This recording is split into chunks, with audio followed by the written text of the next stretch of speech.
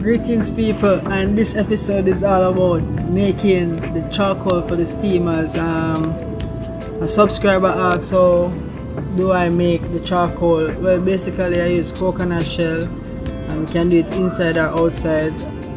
Today I'll be demonstrating the outside way and the inside way too. Just need a fire, a really nice fire outside, and let us get into it. We're gonna build a fire and let's make some charcoal for the steam chalice, you know.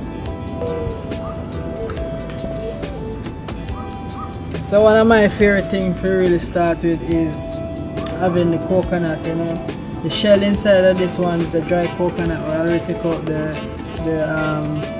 nut from it. You have the shell and it's still in the coconut bone, we call it, you know. And I like to use this because it gets the fire started really fast. We're just going to pack it.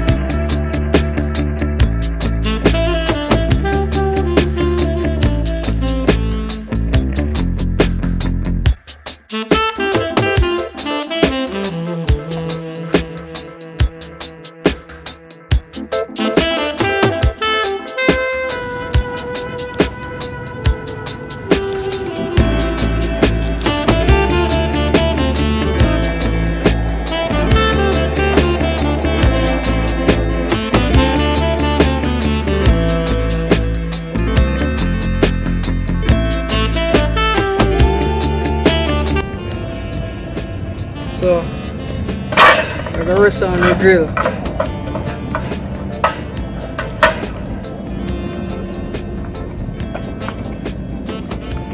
We have a coconut shell, and we just load down the coconut shell, you know.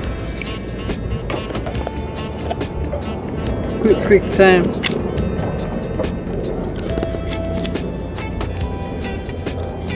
I will just make this go and burn until them ready, and we can see them look when them ready, you know.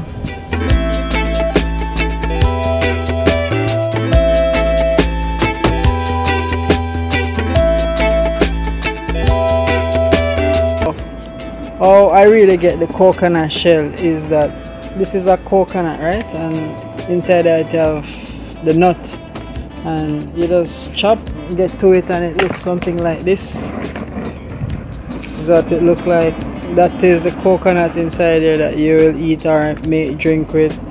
And everything about the coconut is good, you know, because it makes nice fire and it's good fuel and it's very clean. If you're going to steam it, it's a better choice for fuel for the steamers, you know. And this is what it's gonna become when it's almost ready for your steam chalice, you know.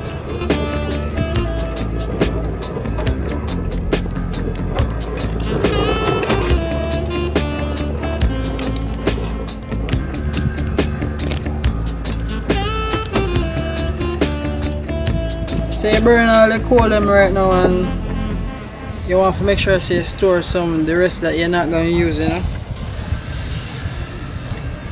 Just damp it with some water and just make it dry out. Don't soak it too much, you know, just leave it, make it, the heat from the charcoal, get the water evaporated and keep your coals, you know, ready for our next steam roll. So yeah, this is your charcoal right here, you know. This is what is our final product until we're ready to use it in the steamer. We're gonna store most of this right now, so like in the night time we would have time to mess around fires and things. We just use our torch lighters and, you know, spark up ready. And if you travel, you might want to make enough for your travel engagements, you know. Not everywhere you go you can light fire outside, and if you can light it inside on the stove, sometimes you have fire alarm system inside. But yeah, this is what it look like, and I'm just gonna put it in a dry place now and let it stay and chill.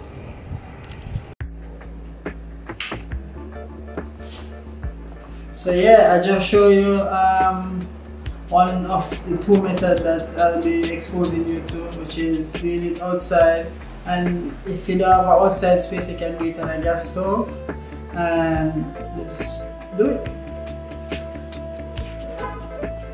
So we definitely gotta make sure that we have our shells, you know, ready, prepared. We don't want to have shells with coconut in it. It won't do it any good. We gotta make sure so we have the right shells, the ones that, you know, dried and ready. And make sure, because this will kind of give off a smoke smell, and you don't want that in your house, you know. And one of the things is that whenever you're doing it inside the kitchen, you want to make sure that you have enough ventilation for the smoke to move through. You want to make sure that by the 10-15 minutes the smoke is out of the air. And yeah, those are some tips for you. And go light our stove. You don't have to turn on the stove, you just want to have it, you know, you just want the coconut to come in contact with the fire, but you don't want to be having it on high. If you're going to steam, just to say one session, you're not going to need more than 2 pieces, depending on the size of your steam chalice. Mine is not big, so sometimes I could go with the one.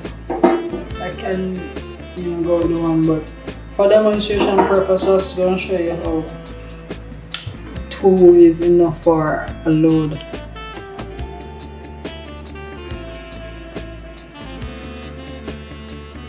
And it's not going to take more than 2 to 3 minutes to get everything ready, booming. So this is a quick tip.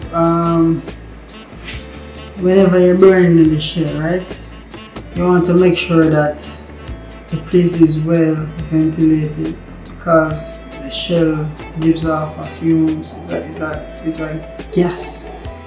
So you want that to leave the place wherever you burn it inside. And the next thing, you want to make sure that you watch the shells. It's not like outside where you can just make it just dirty. You want to make sure you watch the fire. Make sure it's not too high for your ceiling, or if it's getting too smoky, you want to control it and make sure. Yeah, and in a 2 to 3 minutes the shell is going to start burning, you know. It's not going to take long for you to just start doing the thing. Give thanks for tuning in, and like and subscribe and share this with your friends, you know. Those who are new to the steam chalice technique, you just send them the link, you know. And big up, give thanks, see you next time. Pew!